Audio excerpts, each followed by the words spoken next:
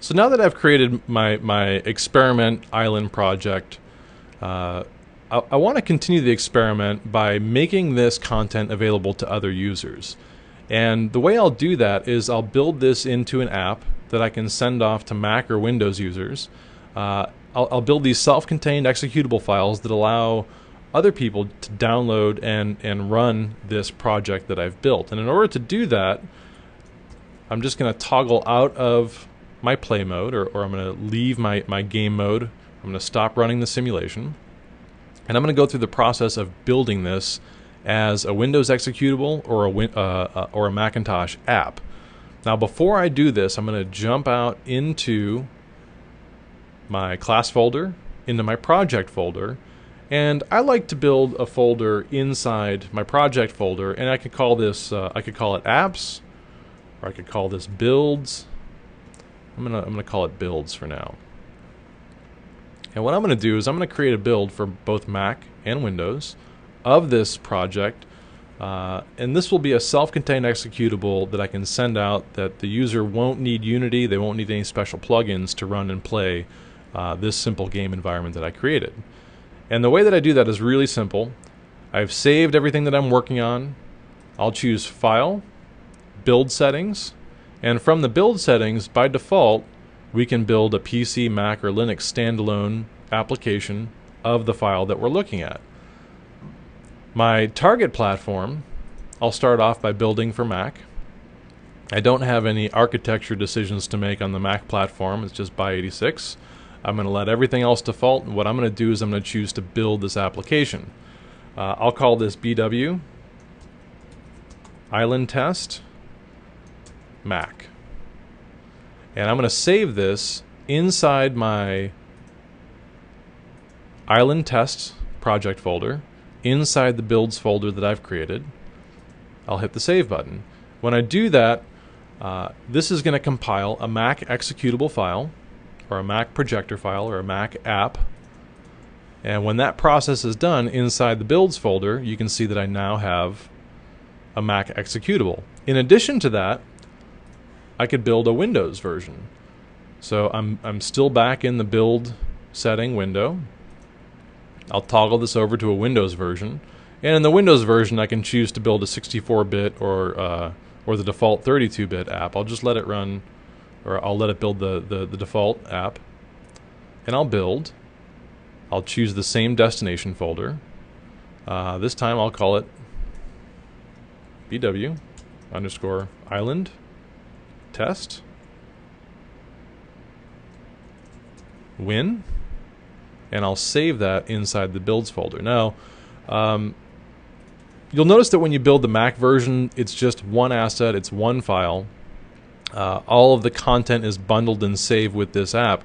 When you build a Windows version, you get a .exe, the executable version of the file, and you get a data folder. Okay, so there's actually two assets when you build a Windows version of this. There's one version when you have the Mac, two files for the window, and it's the .exe is the thing that's going to run. Now, I'm in a Mac platform, so I can't test the Windows version, but if I double-click on the Mac version, we get this pop-up window that allows us to configure our resolution, what our graphics quality should be, whether we want to run it full screen or in a window. I'm going to let everything default, and I'm just going to hit the play button. We get a splash screen, lets us know that this game is powered by Unity, and then it'll drop us into our environment. We can run around based on the same controls that we discussed inside the Unity platform. This is the compiled standalone app for this project. So I can test the the Mac version. When I'm done with this, I'll just quit. I can copy these assets over to a Windows version and test those, but I'm confident these will work just the same. And at this point, what I'll do is I can compress these builds. I'll get a zipped version of this file, and this is something that I can post to the discussion board. So I'll jump out. I'll go into project 1. I'll just create a real quick thread.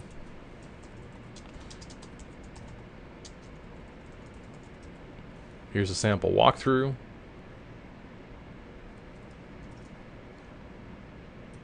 I'll attach this. that zip file. Now, the only thing we want to be mindful of is that as our projects get bigger, we might reach the cap of file size that we can actually attach to the discussion board. And in this case, I had confidence that, you know, this is a really small file with all the assets compressed.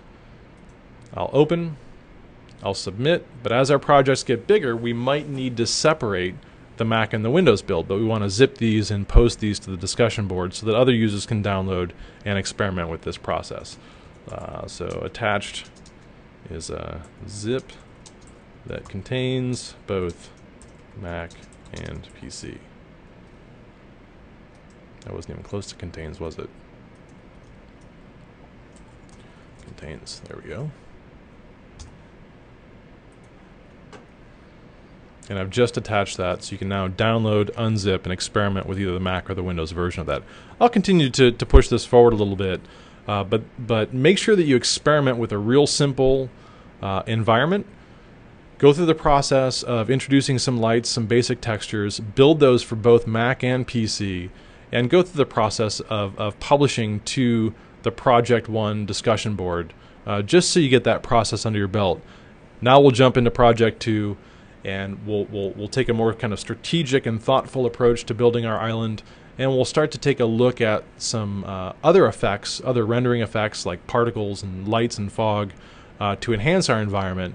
And we'll start taking a deep dive into the scripting into Unity and some of the interactive capabilities that exist inside Unity, and start making we'll change this from a real-time game environment or real-time simulation, and we'll start to make that transition into this playable game. But we'll catch up.